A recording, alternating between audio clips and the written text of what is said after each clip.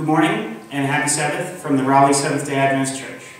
My name is Michael Jenkins, and today I'll be giving you a message of some of the lessons that I learned in 2020. We were originally slated to have this recorded and sent out for the New Year's, just before the New Year's actually, but unfortunately due to circumstances we weren't able to get the message out. We weren't able to get the recording. Things happen, as is in the style of 2020, as it still feels like it is.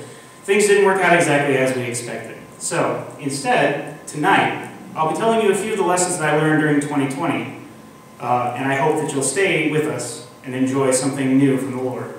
Let's pray to begin our worship. Heavenly Father, we ask you, Lord, that your presence would be here with us today, but also, Lord, that your presence would be with those who are watching. There are many of us tonight that are hurting, that have been hurt by the circumstances that we've lived through in 2020. Help us, Lord, to focus on the things that we have to learn, the lessons that you've taught us in this very difficult year. I pray, Lord, that what it is that you've taught me will be a blessing to those who are watching at home. And I pray that the right person will get the right message at the right time. We ask this in your Son's name, Jesus Christ. Amen. 2020, right? It's been an interesting year, if we can call it that. Lots of stuff has happened. We had the pandemic, we had riots, we had a very contentious election, had a lot of really crazy stuff going on. But I'm not here to talk about that. We're going to talk about something a lot simpler, a lot easier. Something that I think will bring a little bit of joy to you. Earlier this year, at the beginning of this year, we started the winter session at MJA, or rather we started the spring session. And at that time I had already learned a lot of things about how to bring together education and Bible teaching. But the Lord opened my eyes to some things that I had never seen before, and I want to share those with you today. There are two things that I want to share with you. Now, this might be a two-part series, depending on whether or not the pastor will let me come back, because today I'm going to talk to you about two of the things I learned by teaching algebra. And then if I get to come back, I can teach you two of the things that the Lord taught me through biology. So, to begin, we want to open our Bibles. It's really important that we open our Bibles so that we can get the Lord to come and bless what we're doing. So first, if you would turn to Exodus 25:8. And as I still consider myself a bit of a teacher, we're going to use a whiteboard instead of a PowerPoint. Exodus chapter 25, verse 8. The Lord says, "Let them make me a sanctuary, that I may dwell among them." Now, as you probably are aware, having watched, because you're watching this right now, the Seventh-day Adventists love the sanctuary. And I personally, I love the sanctuary. There's so many beautiful messages that you can teach from the sanctuary. You can talk about the feast days, and you can talk about them as a timeline to the crucifixion of Christ. And you can also talk about them as a timeline from the crucifixion of Christ to the end of time, where instead of the Lord coming from heaven to tabernacle with us, the Lord comes from heaven to take us to tabernacle with him. You can talk about Christ's life as it's expressed through the sanctuary. And you can talk about salvation, you can talk about redemption. Just about every topic that you can think of is embedded in the sanctuary. But there's one that you probably didn't know. So I want to talk about something really quick called the order of operations.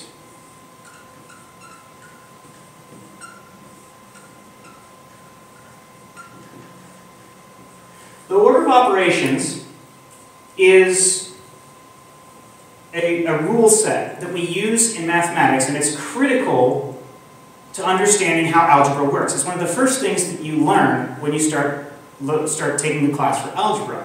And that's because we get into all kinds of crazy expressions that have to be graphed. And you need to know what to do first so that you can make sure that your graph matches the information that you're given. And most of you, When you went through public school or you went through private school, you'll have learned some acronym to remember this. Usually it's PEMDAS. And this particular acronym is Please Excuse My Dear Aunt Sally. And it's just a mnemonic device to help you remember the order that you're supposed to do things. Parentheses, exponents, multiplication, division, add, subtract. Simple. Let me go through that again, just in case, like me, many of you might not have a real good grip on mathematics. So let's try again.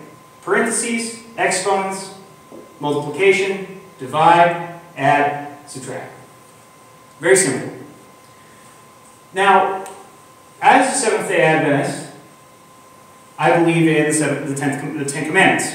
And of the Ten Commandments, the Ninth Commandment tells us that we should not bear false witness.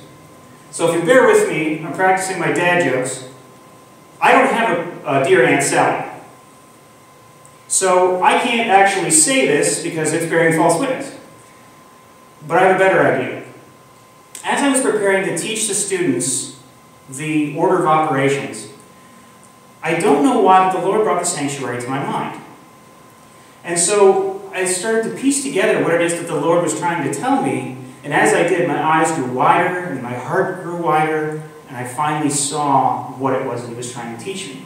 So let me give you a way to remember the sanctuary, every single piece of furniture in there, and the order of operations at the same time. So we're going to back up here, and we're going to start something new. We're going to start the order of the sanctuary. Now, a lot of you are probably seeing where I'm going, but I want you to bear with me because I think this is going to be really interesting for you. So just like you've seen in many, many PowerPoint slides on many, many evangelistic series, we're going to set up what you might remember as the sanctuary.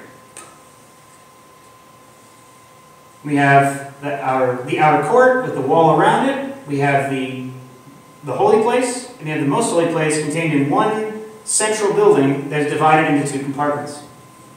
Now, I wish I could use more than black markers, but it's not transferring real well to the video, so just bear with me. On one side, we're going to talk about math. And on the other, we're going to talk about the Bible, or the biblical structures that are in there. So at the entrance to the sanctuary, you have the gate. There's only one way in and one way out of the sanctuary, and that is through the gate. So nobody goes in under the walls or over the walls. The walls are high enough that no one can, you're not supposed to scale them. You shouldn't be scaling them. But the walls are high enough that you can't see in and no one can see out. After this, there is the altar of sacrifice, where the animal offerings and the other offerings would be sacrificed. We have the laver of washing. So let me write these down.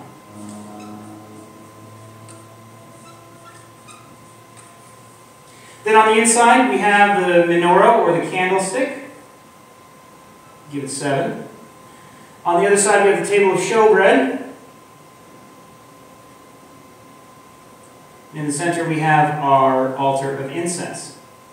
And then in the most holy place, we have our Ark of the Covenant. It has 2 angels that I'm going to draw really poorly on either side of the top of the box, called the mercy seat.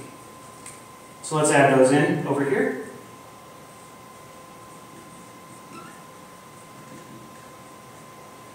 Our table of showbread.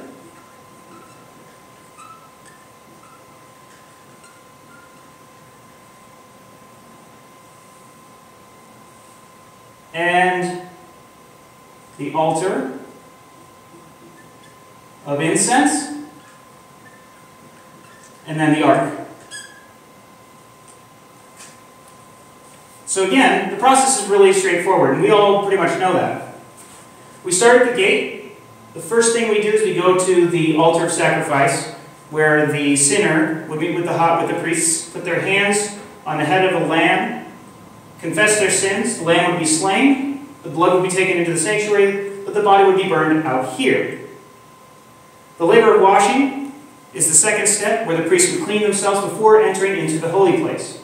Inside the holy place, we have the candlestick, we have the table of showbread, and we have the altar of incense. And then finally, we have the Ark of the Covenant. Just about every Seventh-day Adventist, I hope, knows this.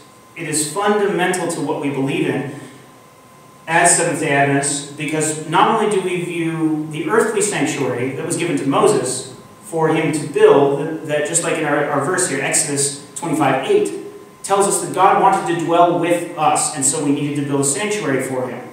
Not only do we believe in the earthly sanctuary, but we believe that this was given to Moses as a model of the heavenly sanctuary, to teach us about our relationship with God, to teach us about salvation, about the cost of redemption, to teach us many, many, many things, and to teach us one more thing today.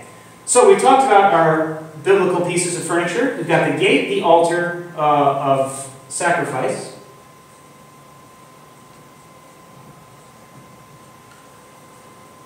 We've got the laver of washing, the candlestick, the table of showbread, the altar of incense, and the Ark of the Covenant. Now, here's where things take a left turn. We want to learn order of operations. And so some of you are probably already seeing what's there, but let me walk you through it one step at a time. The first thing we do in the order of operations is parentheses. Now, parentheses are also known, in our textbook, it actually said gathering symbols, which is not just parentheses, but brackets as well.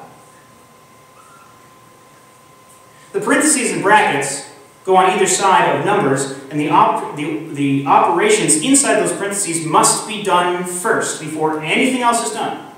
Parentheses must be completed first.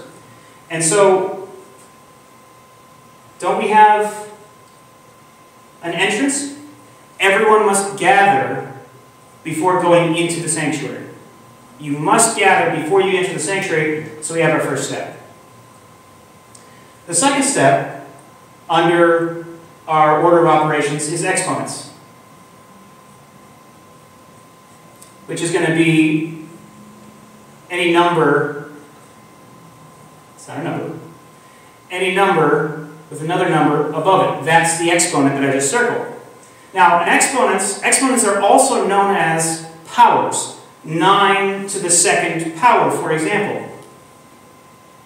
We see our second step into the sanctuary. We have the altar of sacrifice where the blood is shed. And we have the laver of washing where the water is. We see two new pieces. The power of the blood and the power of the water. Our powers are there. Alright, so at this point, my brain was clicking and thinking, there's something here. There's absolutely something here. And as we go, you'll see the same thing. So we did parentheses, or gathering symbols. You gather before you enter the sanctuary. Powers. The power of the blood. The power of the water. We move into the next part of the sanctuary. And we have our next step. Our next step is going to be multiplication and division. So I'm going to put those symbols up here. The times and the divide. Well, as I was looking at it, the first thing that struck me is the table of showbread. The table of showbread is divided into two stacks, or rather the bread that's on the table of showbread is divided into two stacks of 6. There's division in there. Okay, but what about multiplication? Well, if we go over to the candlestick and we look at the oil, when it's burned, releases its potential energy. It multiplies its energy. It multiplies also the light in the sanctuary, as it's the only source of light within that building. So we have the next step. We have the division of the bread and the multiplication of the light. Now we can move to the last step. Addition and subtraction. And both of these you'll find when you look at the Ark of the Covenant. When we get to the Ark of the Covenant, we're now standing in the presence of the Lord. There's only one person who can stand in the presence of the Lord and not be destroyed. And that's Jesus Christ, the only human that can stand before the Lord. Our relationship with Jesus Christ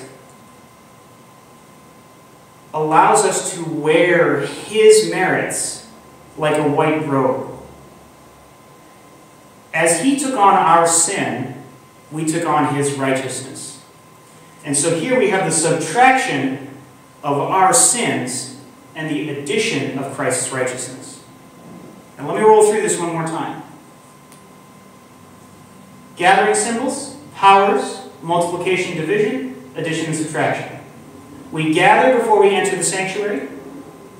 We recognize the power of the blood, the power of the water.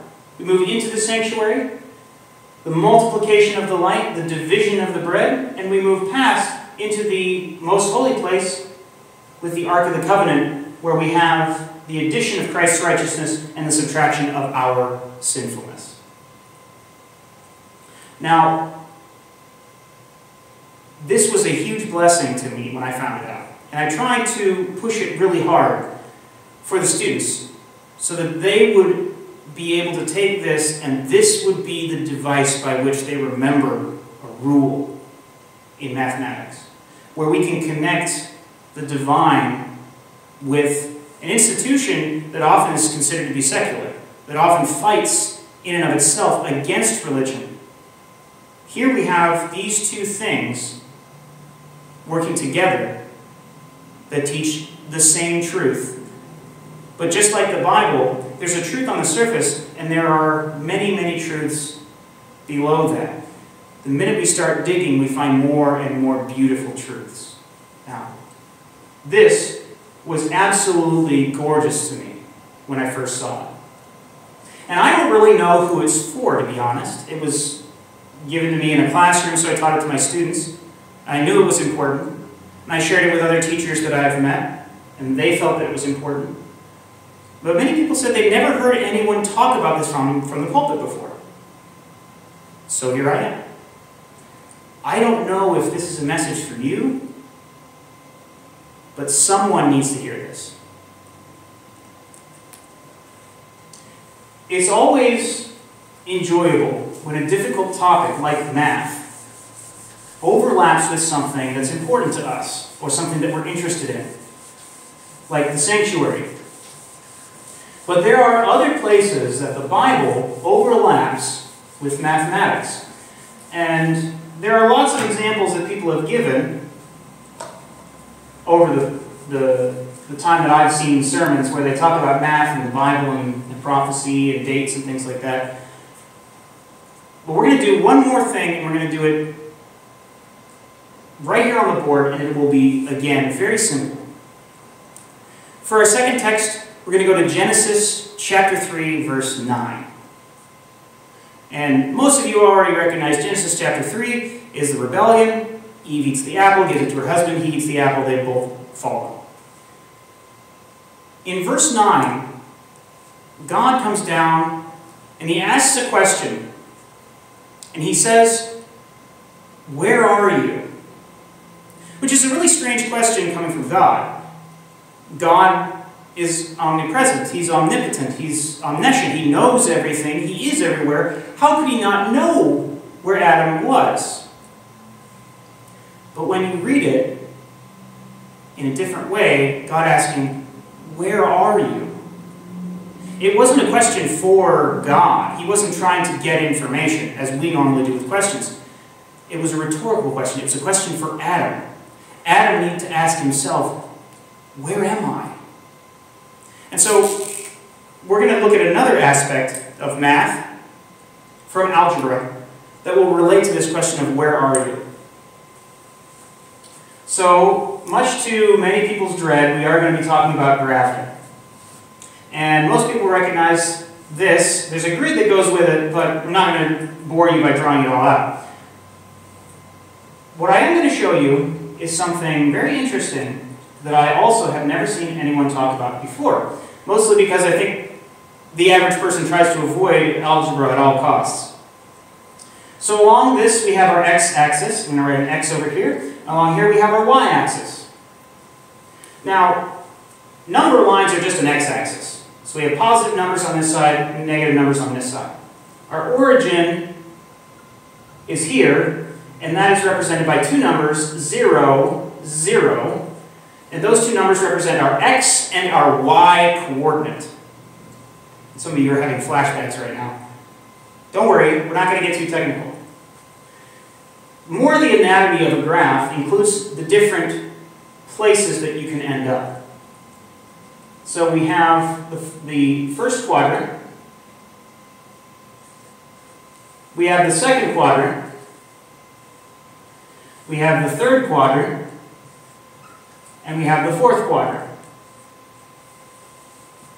Now these quadrants are used to identify where a point might be at any time on the graph. And part of algebra is not just getting a point here, and a point here, and a point here, but connecting those dots based off of the data that you've received. So it's more than just plotting points, it's actually drawing a line. And that's where we run into what's called slope. And slope tells us the direction of a line. And so we can see there's a positive slope and there's a negative slope. But first we need to talk a little bit more about these quadrants because those are reflective of that. In our first quadrant, all of the numbers in this area are going to have two values. An x-coordinate, where they end up on this line, and a y-coordinate, where they end up on this line. So you'll have an x and you'll have a y-coordinate. Under the second quadrant, you'll get a negative x value and you'll get a positive y value. Because the y, everything above the x-axis is positive, everything below is negative. So here we have negative x and a positive y. Well, you can guess the third quadrant, we're going to have two negatives. Negative x, negative y. And then the fourth quadrant is the only combination left that we can have, which is going to be positive x, negative y. Simple, right? Feel like you're back in high school yet? You will. Positive, positive, negative, positive, negative, negative, positive, negative. That is how, or rather, that is all of the anatomy that we see with a graph. Now we want to talk about slope.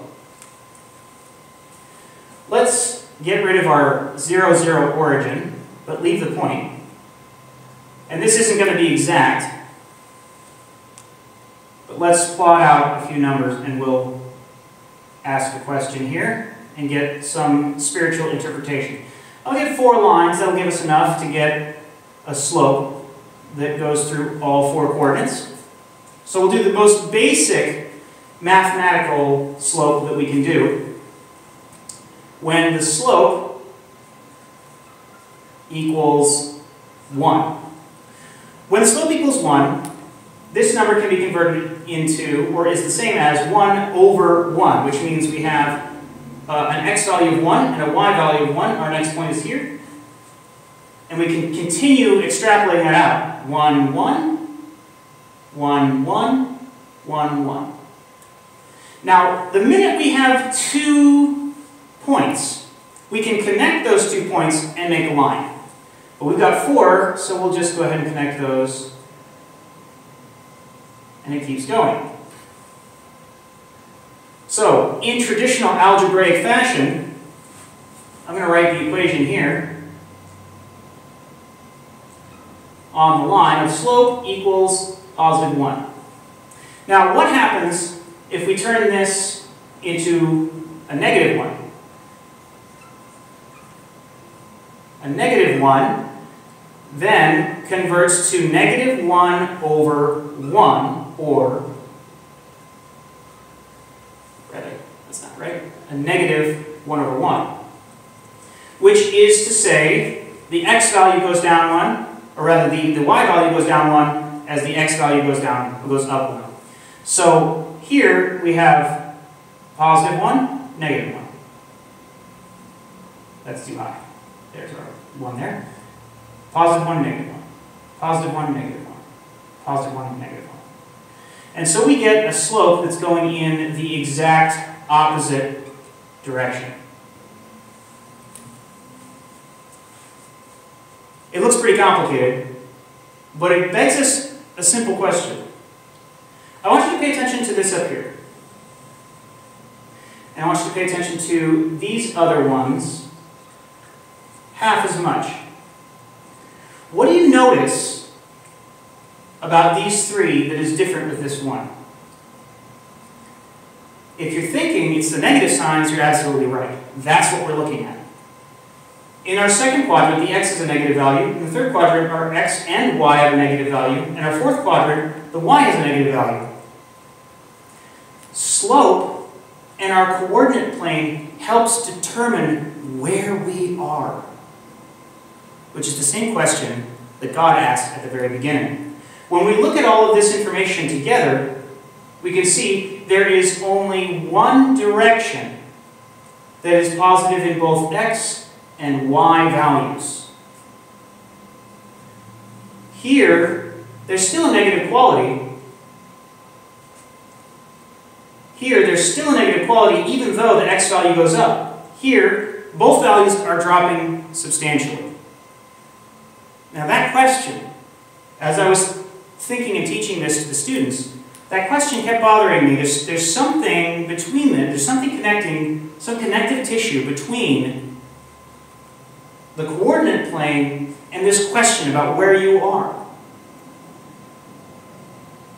And then, slowly washed over me. When we talk about the path that God wants us to walk on, it is positive in every way. Maybe not experientially for us. This year's been a really hard year for not just you, but also for me and everybody. It's been a tough year. But God wants us to progress. He wants us to move in positive directions. There is only one direction that is both positive in altitude and longitude. One that moves us forward and up. And so God asks Adam, and expanding on that, he asks all of us, where are you? If we think about ourselves, you can put in whatever variables you want for x and y, but they are things that God desires of us. And then you can plot yourself, you can take bullet points and put yourself somewhere on this graph. But it's not just a flat plane. You and all of us experience time. And so over time, we change. Over time, more points can be put on the graph. And as more points are put on the graph, a line can be drawn. The question is, which direction is that line going in? Where are you going? First, where are you on the coordinate plane? Maybe you're way down here. Negative and negative. Maybe negative in attitude, negative in service. You don't like helping people, and you just cannot force yourself to do it. The slope matters. Even if you start negative, a slope, a positive slope, will bring you up into the positives. And even if you start really high up in the positives, a negative slope will draw you down to where you don't want to be. So you can see that there are many, many lessons that we have still to learn from algebra. Covering this again, we're looking at a chart that tells us the slope of a line in algebra But more than that, it's asking that unique question that God asked in Genesis. Where are you? Are you on your way to where I want you to be? Or are you on your way to being lost? Sometimes it's a difficult question to ask. But one of the things I like to say in my math class is that math is hard, but God is good. Sometimes life is hard, but God is good. No matter where you are on this chart, the Lord has a slope for you that will draw you to Him. No matter where you are on this chart,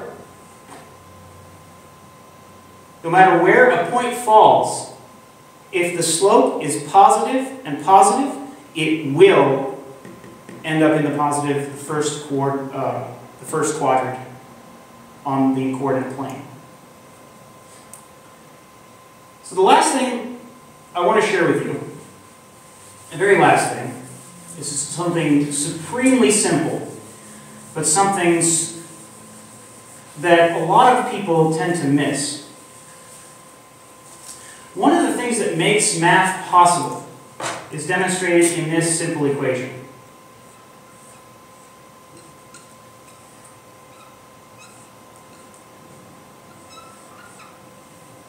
Now, this equation is very, very basic math, and some people today, in modern age, have started to question whether or not 1 plus 1 actually equals 2.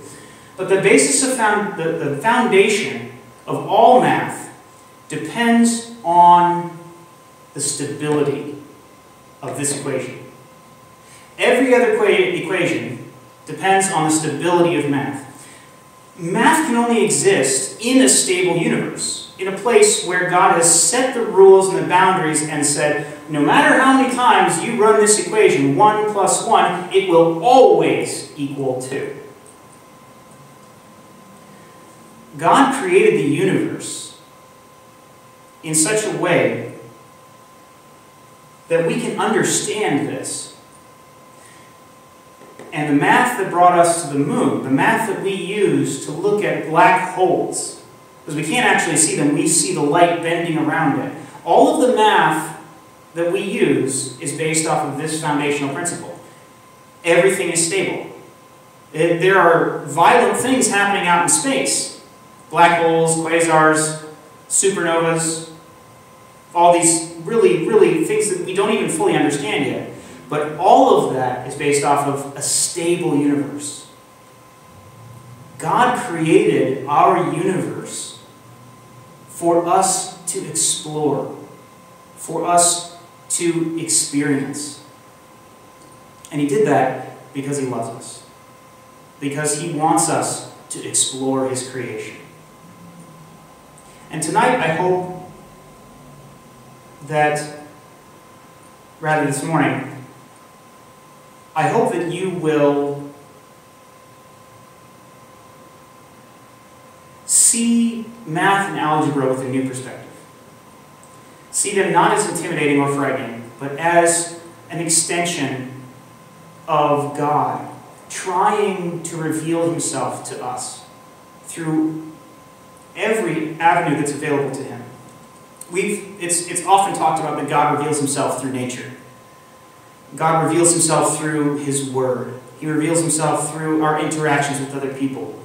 But it's very rarely said that God reveals Himself through math, even though it's easy to see when it's presented. So one last time. We started this morning by talking about the sanctuary. And we remembered our order of operations using the sanctuary. So we start with the gate, or the gathering symbols. We then go to the altar of sacrifice and the laver of washing. And those are our powers, the power of the blood, the power of the water, or baptism. Next, we go into the holy place, and we have the candlestick on one side and the table of showbread on the other. Multiplication of the light, division of the bread. We move into the most holy place. We have the Ark of the Covenant.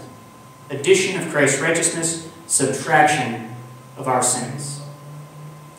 Second, we talked about coordinate planes, and we answered that question. Where are you? From Genesis 3:9. We looked at how there are 4 coordinate planes, or there's 4 quadrants on the coordinate plane, but only one of those is a double positive. One of those is truly positive. Every other slope, or every other quadrant is negative in some way. God wants us to be positive. He wants us to be moving in that upward direction. And so we learned about the differences between a positive slope and a negative slope. And we also learned that no matter where you are, God has a positive slope for you, because He wants you to be in that positive area. Finally, we talked about a stable universe.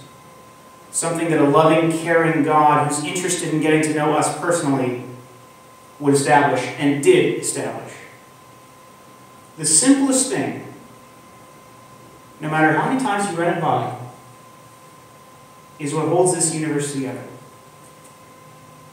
The love of God expressed through algebra and math. Now, like I said when I started, 2020 has been a very difficult year. It's been very, very hard. Even though it's been hard, the Lord has been teaching you lessons all along. There are things that He desperately wants you to learn. There are experiences that He desperately wants you to have. And sometimes, like with Jonah, it was necessary for the Lord to allow some bad things to happen to you, to get you to be right where you need to be. So tonight, or this morning, as we finish up, I'd like you to pray with me that the Lord would show you His loving kindness through the things that you find difficult in your life. And I hope that you will be able to share this with other people, to show them math, well, it's hard. God is good. So let's pray together to finish. Heavenly Father, tonight we've been blessed with 2 lessons that You've taught me. Now, Lord, I commit it to the people who have come and watched, that You would help them to find an opportunity to share those with someone, that it would help them in some special way, that they would be able to see You where they've never seen You before, or they might have some hope of turning their life around. Or maybe even just some stability, some hope, some promise of stability. I ask, Lord, that whatever it is that the people need to hear, they hear. Because I don't know what people need. I'm still struggling to understand what it is that I need. But You, Lord, have the ability and the power and the knowledge to give everyone exactly what they need. And I ask, Lord, for this blessing in Your Son's name, Jesus Christ. Amen.